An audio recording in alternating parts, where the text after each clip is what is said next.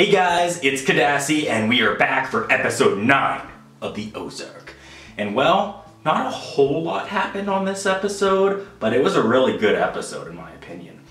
And it pretty much, the entire episode revolved around Ben and Wendy's relationship.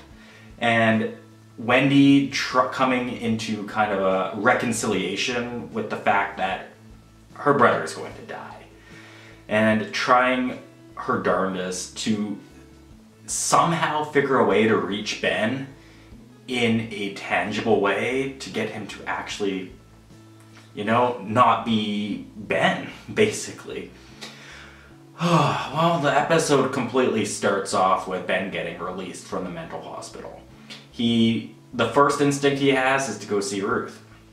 Everything seems fine and dandy, and then Ben confesses that he ended up telling Erin, Helen's daughter, and wow, Helen is just ticked off about this, and everybody is freaking out except for Ben.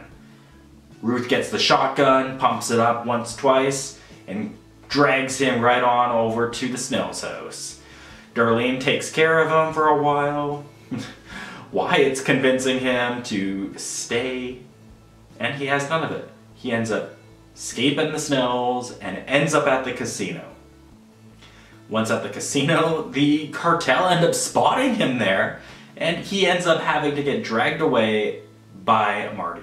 This is the last time Ruth and him see each other. They share a goodbye kiss, and goodbye. Marty and him, they end up taking him to boat, meeting up with Wendy. Wendy ends up taking him for a drive to go east. Everybody tries to figure out where they went. Marty's not telling anybody nothing. And this is where Wendy and Ben have their moments. Ben just keeps on messing up. It is ridiculous. He ends up telling the cops right at the first gate that when he was sleeping in the car. And Wendy had to talk out of it.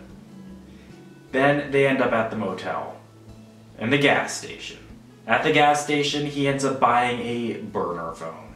Then they're at the diner, and he has no intention of leaving. He wants to go back and see Ruth. That's the only thing in his 5-year plan. Wendy eventually breaks down, calls the cartel, lets them know where Ben is, and then she drives him home. On the way home, she calls up Marty, breaks down in tears. This is probably one of the saddest deaths in the entire series. Ruth, who has had so much bad stuff happen to her the entire season, is now losing the first person she has ever loved.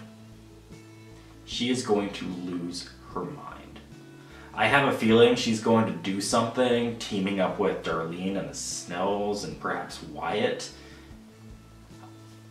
I don't think Ruth is going to be on Marty and Wendy's side after this episode. I'm really curious to see what happens next. But I think Ruth is going to be done when she finds out. Anyways, till next time, Kadasi's out.